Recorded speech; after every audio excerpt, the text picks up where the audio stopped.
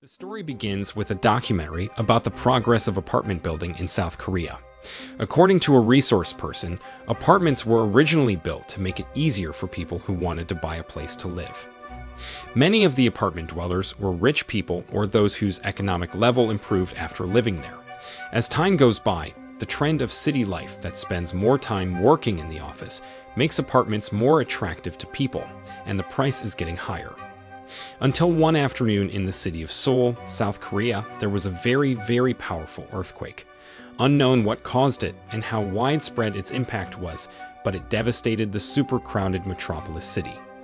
Buildings were destroyed, and apartment buildings fell and ruined. Fortunately, there was one apartment there, Hwangong apartment, that was still standing tall and only suffered minimal damage. Almost all the residents there survived from the earthquake, including Min Sung, a civil servant who lives in unit number 602 and lives with his wife, a nurse named Myung-hwa. Then shown the horrific conditions around Hwangong's apartment, which has been destroyed. The earthquake was so severe that the water and electricity supply stopped. All the residents of Hwangong apartment came down to the lobby and asked the security guard and apartment manager what their fate would be. Most importantly, they demanded to know when the government's aid would arrive, because in addition to the many victims who had to be evacuated, over time the remaining foodstuffs would soon run out.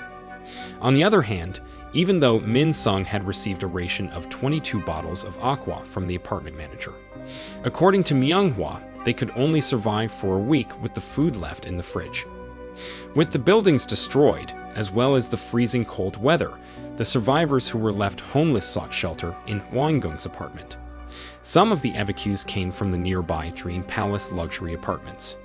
Like a boy and mother, Ju Mong and his mother, who begged to be allowed into Min Sung's apartment, Unit 602. At first, Min Sung refused, but eventually they were both let in by Myung-hwa. Unable to leave them outside, Myung-hwa taught Ju Mong how to communicate using radio communication.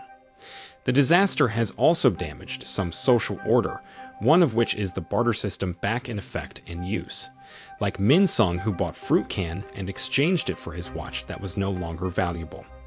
Then Min Sung returned to the apartment to eat the fruit can only with his wife, which in the end Myung-hwa also gave it to Ju Mong because she couldn't bear the boy. Until finally one afternoon there was a riot in one of the first floor units. The owner of the unit was evicted and even stabbed by outsiders who wanted to occupy the owner of apartment unit. As a nurse, Myung-hwa, who happened to pass by with her husband, immediately helped the man who was bleeding from the stomach. However, it wasn't long before there was smoke billowing from inside the unit, and it turned out that there was a fire inside. Right after the explosion, a man named Kim Yong-tak came with a fire extinguisher to put out the fire. Unfortunately, the fire extinguisher was too small and ran out. Yong-tak tried to switch on the fire extinguisher's water hose and also asked Min Sung to direct the hose to the fire. But the tap was frozen, it was so hard. After that, fortunately, the fire was put out. Then, the female chairwoman of Hwangong's apartment board, Kyume, met Yong-tak to thank him for his heroic actions in preventing the fire from spreading to other units. Kyume also asked Yong-tak what unit he lived in. A man, another resident of the apartment, a middle-aged man who recognized Yong-tak's face, said that Yong-tak was from the 9th floor as they had shared the same elevator. Yong-tak confirms the other tenant's words and says that he lives in unit number 902 with his old and sickly mother. After the incident, Kyume invited the residents of Hwangong to a closed meeting in her unit in order to prevent the incident from happening again. Which, according to other residents, the fire was caused by outsiders of Hwangong who entered without permission into the crime scene unit earlier. Then the conflict began when the unit owner returned home and was surprised to see the outsider who had taken refuge in his unit. Based on the middle-aged man's story, as well as complaints from other residents, the food and drink supplies were running low. Almost everyone at the meeting agreed to evict the migrants. Because according to Kyume, most of them came from Dream Palace, which is a more luxurious apartment than Hwangong. Before this disaster, many Dream Palace people were arrogant and pretentious to the residents of the neighboring apartments. But some people would disagree, like Myung-hwa, who prefers the settlers to stay in Hwangong until the rescue team arrives. Since the residents have different opinions, before making a decision on whether or not to evict the outsiders, Kyume asks Min-sung, who works as a civil servant, for his comments on what to do in this emergency situation. According to Min-sung, the most important thing is to set up the system and organization. That is, electing a group of councils that gather the votes of the apartment residents, as well as electing a leader. Hearing that, Kyume is convinced that the only leader who is best suited for the situation is someone who is unyielding, decisive, and willing to sacrifice his life. In the end, everyone immediately glanced at Young-tak. Young-tak was elected as the interim leader, and after that, a vote was held to decide whether the outsiders of Hwangong should be expelled or remain there. The white pieces meant eviction, while the black ones meant the opposite. Then once all the residents of Hwangong had voted, it turned out that the white pieces were far more than the black ones, which meant that the outsiders had to leave. Before going to bed, Min-sung remembers the wound on his hand. Then the story flashbacks to when the earthquake had just occurred. Min-sung and others were helping a woman who had been crushed by a pickup truck as the earthquake approached. Reluctantly, Min-sung left the woman and immediately took refuge in the car. Because there would be many refugees who did not want to be evicted, and there could even be clashes between the origin resident and the refugees, the council agreed to first spread the eviction information to the public and then evict them the next morning. In addition, the original residents must also prepare weapons in case of a clash and chaos. Hearing the plan, one of the council named Do-gen resigned. This is because of his less qualified physical condition. Meanwhile, outside the meeting, Young-tak offers Min-sung to be the leader of the apartment security section, because Min-sung is still young and has just undergone military service. The next day, Kyume shouts using a loudspeaker for all refugees to gather outside the apartment. In the announcement, she promises to give them a vacant place to live. When the refugees had gathered outside, the residents' council came to the front door of the main lobby. Carrying weapons and iron fences, they intended to intimidate the refugees. Young-tak also announced that all refugees were not allowed to live in Hwangong anymore and had to leave, even including the security guard who has worked for 20 years in the building. Suddenly, the refugees immediately protested. This is because many residents of Hwangong apartments are only tenants, not owners. In addition, the very cold weather outside will also kill them slowly. One of the refugees who used to be an official tried to negotiate. However, Young-tak firmly told the person to leave, and finally Young-tak was immediately pushed. The official's assistant also began to provoke and told all the refugees to push the blockade line of the residents and break back into the apartment. In the end, the riot between the two sides was unavoidable. The refugees who forced their way in were pushed back out of the building, until finally there was one refugee who dared to hit Young-tak's head with an iron rod. But Young-tak remained standing even though blood was pouring from his head. He grabbed the iron rod and shouted to all the refugees to get out of there. Seeing Young-tak's assertive and fearless figure, all the residents of Hwangong followed by throwing things from various floors. Then, with this action, all the refugees were very scared and finally left there. After all the refugees left, Young-tak and Kyume organized a major apartment renewal. Starting from enforcing residents' regulations, cleaning up debris in the apartment neighborhood, installing high fences, maintenance, and making electricity. They also created many divisions that took care of certain things. There was a security section led by Min-sung, a health section, and even an army that distributed food and drinks according to the residents' work contribution. In addition, the council also told them how to dispose of waste, including how to poop by used plastic bags, and then dispose of them in a designated area. Since water was limited, the apartment was like a country in itself, because it was so organized, and even Kyume told people to keep trading by bartering to keep the economy keep running. They can't continue to rely on the apartment's remaining food and drink supplies. As a result, Young-tak encouraged the men, including Min-sung, to explore outside the apartment in search and finding of foodstuffs, as well as useful items. They started traveling for the first time. They passed by the frozen bodies of the refugees. After that, there was an explosion somewhere that made the people of the apartment worried. But luckily, the exploration team was fine. Unfortunately, the food they found was mostly moldy. Day after day, they continued to explore from one place to another. At first, Young Tak was still excited, shouting yells, until he got bored and limped. Meanwhile, the amount of food they get every day is not proportional to the needs of the residents. So, it is clear that the supplies in Huanggang are running low. In the middle of the exploration, Young Tak and Min Sung had a conversation. It turned out that Young Tak was married, but due to a conflict, Young Tak had to live separately with his wife. On the other hand, Min Sung wants to have offspring, but unfortunately, Myung-hwa miscarried a year ago. Meanwhile, at Huanggung's apartment, Myung-hwa was surprised to hear Ju-mung's voice calling her from one of the apartment floors, and after that, the two of them talks via radio communication. Apparently, a counselor who resigned, Du-gen, secretly hid some refugees from the outside. He did this because he did not agree with the decision of the board. In the next exploration, they finally could find a shop containing a full supply of food and drinks. Young Tak and his team would go inside, while Min Sung went to check the back of the shop. However, once inside, one of them was immediately shot at by a shotgun with the man who owned the place. Seeing that, Min Sung secretly approached the shop owner and wanted to attack him. Then Min Sung tried to hit him with an iron and could to make him fall down. Young Tak even went so far as to kill the shop owner. Huanggung's apartment troops tried to get a complete supply of groceries, but sadly, the shop owner's wife and child cried over his death and do not know how the two of them will live without their father. Rumors about Huanggung's apartment spread among the earthquake survivors.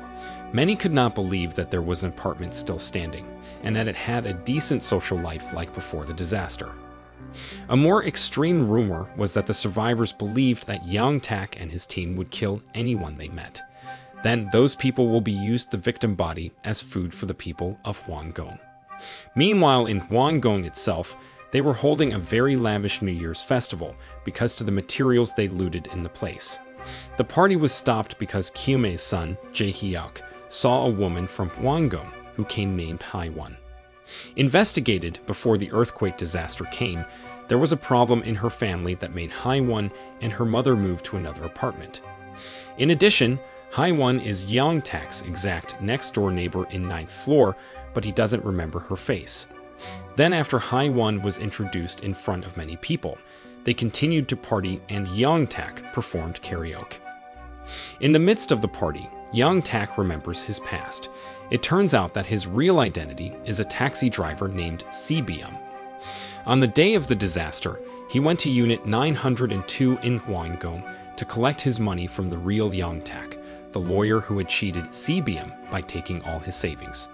In front of Young Tak's mother, the two of them struggle because Young Tak refuses to return the money, even though CBM desperately needs it for his family, who are being chased by debt collectors. CBM, who was very angry and rampage, continued to attack Young Tak, until finally the man, the real Young Tak, died in front of his mother, who could only lying sick and weak. After that, CBM's daughter called, followed by the voice of his wife, who was angry and confused, because debt collectors had come to collect debts at home. CBM can only cry, because he was also cheated and can't do anything about it. However, moments after the phone went closed, CBM was wide-eyed looking out the window, because of the devastating earthquake that occurred. With Haiwon present, who must have recognized Young Tak's real face, she could have exposed his identity. On the other hand, this fake Young Tak has tried to lead Huanggung's apartment and create a decent life. During the food distribution, Myung-hwa overheard a resident saying that the exploration team had killed people to get food supplies. Myung-hwa confirms the truth to Min Sung, and he explains with a convoluted answer. Myung-hwa tells her husband to stop hunting. That's because she knows that Min Sung isn't one to easily hurt others, even to the point of killing. From there, Myung-hwa went to Du-gen's unit to secretly give foodstuffs to refugees, including Ju-mong and her mother. However, Myung-hwa was spotted by Young Tak, who was smoking not far away. Shortly after, Haiwan passes in front of Yong-tak and enters his unit. But right after that, Yong-tak suddenly jumped in with the excuse of wanting to give a warming device to Haiwan. Obviously there, Yong-tak begins to subtly intimidate Haiwan, so that Haiwan is completely convinced and thinks the fake Yong-tak is her neighbor. While Haiwan is being examined by Myung-hwa, the mothers there bully Haiwan, because according to them, she just walked into Hwang Gung's apartment and didn't experience the ups and downs of the situation in the apartment until it was quite stable like now. The mothers continue to corner her until finally Haiwan gets annoyed. She yells at them and leaves the room. Myung-hwa immediately catches up and tries to calm her down. However, Haiwan immediately poured out all her frustrations, starting from the mothers just now who bullied her, her struggle to survive to Hwang Gung, to Yong-tak, who entered her apartment without permission, and Haiwan was very sure Yong-tak was not her neighbor. Hearing this makes Myung-hwa surprised and intends to find out what Yong-tak is hiding. Not long after, the sound of people shouting downstairs was heard. It was because they found a resident who was killed by outsiders. In addition, a threatening note was found, telling Hwang Gung's people to be more careful. Seeing the cries of the man's family, Yong-tak remembers his wife and daughter, who was killed in the earthquake. Later that night, when Do-gyun was busy eating with the refugees, Yong-tak suddenly came with other residents to search the unit. Then what happened? They found the refugees hiding. All the refugees, including Ju-mong and her mother, are forcibly evicted that night. They would soon die out there. Min-sung is shocked at the situation and know from Yong-tak that Myung-hwa has been secretly feeding them. In the end, the husband and wife argued. Myung-hwa briefly discusses her husband who's getting weirder like the other councils. Also about Yong-tak, who Haiwan thinks is a fake Yong-tak. However, Min-sung ignores his wife's nonsense and asks Myung-hwa to stay at unit until he returns, because Min-sung was afraid that Yong-tak and his team would kick them out. Even afterwards, Min-sung apologizes on his knees in front of Yong-tak to keep his family safe. The next day, as the head of Hwang Gung's security division, in order to stay there with his wife, Min-sung leads a search of each unit to find other refugees who are hidden. Min-sung did not even hesitate to be rude. In addition, the residents were promised extra food if they provided information on the location of the refugees. In the end, many refugees were found and immediately evicted from Hwang Gung. After the search was completed and all the refugees had been expelled, the residents who had smuggled the refugees were only punished by saying, "We were wrong," 200 times.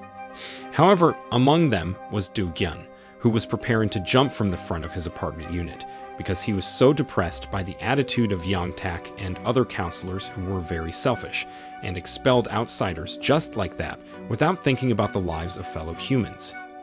Do-gyun eventually committed suicide and his body was cremated because according to the rumors of the residents, the bodies they had dumped had disappeared and were probably taken by refugees who became cannibals and ate them. After that, there was a small earthquake for a while and luckily a water source appeared nearby, which made Hwang Gung's apartment even more suitable as a place to live. Meanwhile, Myung-hwa asks Haiwan about Yong-tak, who she says is not her real neighbor. Then Haiwan explains that she once handed over the wrong package to her unit and remembers what Yong-tak's face looks like. Therefore, they are both convinced that the leader of Hwang Gung, or the fake Yong-tak, must have a secret to cover up. With the arrival of Haiwan at Hwang Gung, as well as seeing Myung-hwa, who seemed to be planning something with Haiwan, Yong-tak began to fear that sooner or later the two of them would find out who he really was. Then at the same time, when Yong-tak and his team were digging through the ruins and tried to find a complete supply of basic necessities, Myung-hwa and Haiwan were desperate to break the wall of Haiwan's unit in order to get into Yong-tak's unit. There they both found Yong-tak's mother. Unfortunately, she has problem to speak. However, Myung-hwa sees a very suspicious fridge, as the door is sealed with tape. And it turns out that all this time, Yong-tak's real corpse was kept inside the fridge with a wallet containing his ID card. Meanwhile, the exploration team was very happy, as they were able to bring back a huge amount of staple foods that would last them for months.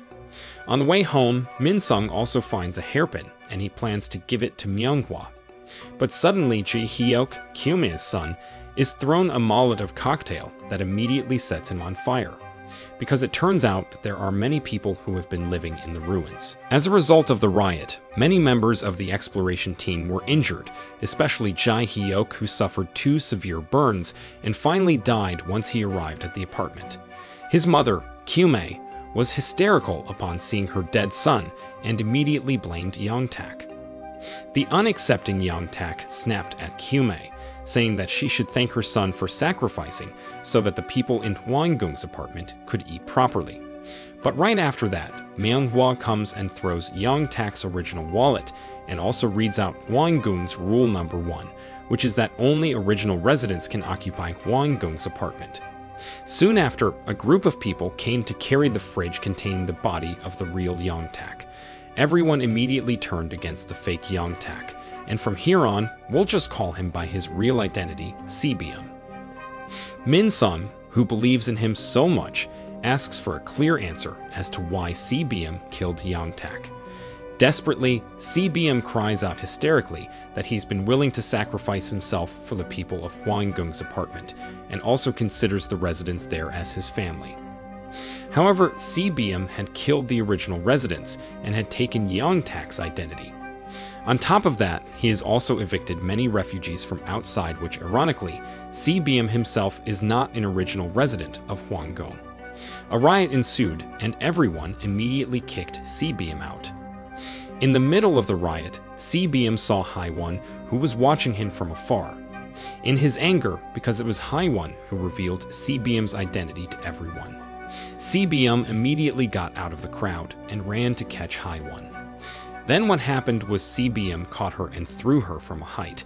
Everyone was shocked to see Sebium's madness, who threw Haiwon into the trash. And of course, Haiwon died immediately. After that, Min-sung came to point a shotgun at Sebium, but unfortunately, the bullets ran out. Sebium immediately grabbed his shotgun and loaded bullets from his pocket. But suddenly, there was a noise from outside the fence. It turned out to be people from outside trying to break into the apartment, so hungry were they, and both camps brutally kill each other. Meanwhile, Min-sung and Myung-hwa managed to escape to a unit, until finally there are some people who could enter and stab Min-sung. Meanwhile, in the apartment lobby, a rebel throws a bomb right into the middle of the riot. The bomb explosion injured many people, including Sebium, who was seriously injured, but he still braced himself to walk to his apartment unit in 902. Once there, Sebium, who was already so weak, collapsed until he finally died. A photo of Sebium and his wife and daughter was shown. Shortly after, outsiders came to rob all the food in his unit. Fortunately, Min-sung and Myung-hwa tried to escape from there and rest in the ruins of the church. Min-sung's condition is also getting weaker due to a stab wound in his stomach. Before going to bed, Min-sung apologized for all his mistakes. Then Min-sung also gave the hairpin he had previously found as a gift to his beloved wife. Sadly, the next morning, Min-sung was dead. Myung-hwa was devastated and could only cry for her husband. Until finally, 3 people came to see her and invited Myung-hwa to join them.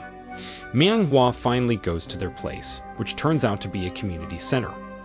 Although there aren't too many people, they welcome people from outside to live there. It's a far cry from Hwang-gung's apartment, where Sebium orders to evict all refugees from outside. In the end, the rescue team did not come. The remnants of the survivors made their own associations. Some see each other as enemies, like the people in Hwang-gung who were eventually destroyed.